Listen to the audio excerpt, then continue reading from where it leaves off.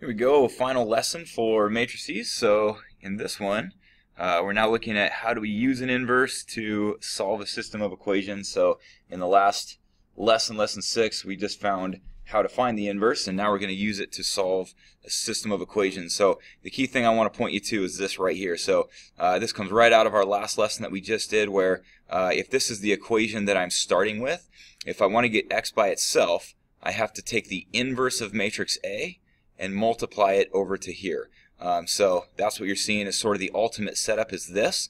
And so that's the goal as we go through this. So I'm going to show you the first one that's already been done, and then I'll walk through the second one on my own here so you can kind of see it all put together if you need to. But anyway, here's our system of equations. So we're just using a set of 2 for this, so just x and y. So we're going to call the left side matrix A, and we're going to call the right side matrix B. And our goal is to basically just solve for x and y, and that's going to be this guy. So it starts out with creating what we call our coefficient matrix. So the 2, the 3, the 1, the -2, those guys make up our coefficients. All right, so that's this guy right here. So that is matrix A. And we're going to take the inverse of that matrix and multiply it times matrix B in order to get our solution set that looks like this. So real simple on this, I just need to find the inverse of this, multiply it times that, and that's all we got. So inverse process that we learned last time was it starts out by doing 1 over the determinant. So here's matrix A, my coefficient matrix. So if I do the determinant, which would be -4 minus 3, gives me that -7, that goes on bottom. I then bring in what we call the altered matrix, so that's where these guys trade places. So that's what you're seeing right there. And then these guys change signs. So both of those became negative. So I have 1 over the determinant times the altered matrix, and that's going to give me my inverse.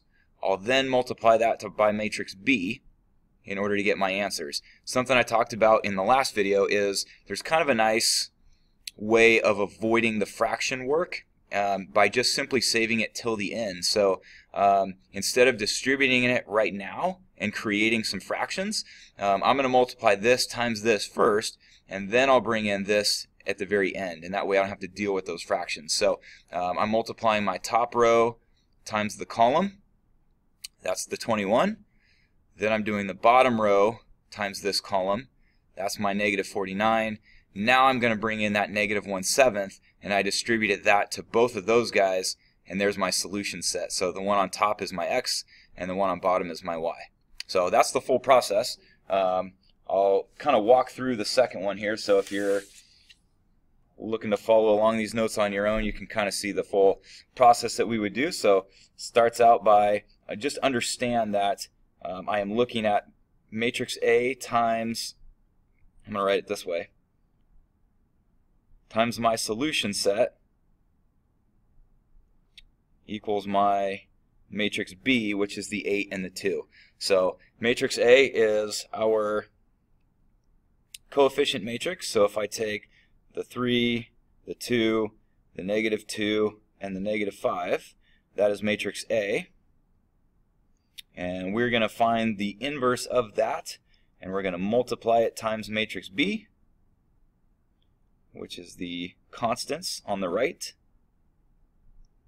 And that's going to give us our solution for x and y. So let's find the inverse of this guy. So if I did my determinant, my downward minus my upward, I get this. So -15 plus 4 is -11. So we're going to do 1 over the determinant times the altered matrix, which is where those two trade places. And these two change signs. So it becomes +2 and -2. And then we're going to be multiplying that one times matrix B, which is the 8 and the 2. And again, here's kind of the nice way of approaching this. I could distribute my fraction now and then multiply this times this, but that just can be tougher, and then you have all these fractions to deal with. So instead, I'm going to save the fraction till the end. And I'm going to just multiply these guys first. So if I did my top row times my column, so -40 plus -4,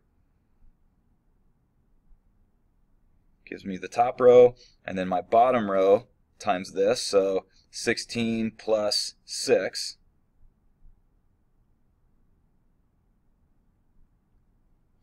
Now I'm going to bring in my fraction, and if I distribute that, top guy would just become 4, bottom guy would just become -2, and that's my solutions. That's our solution matrix. So the top one is always going to be your x, and the bottom one is always going to be your y.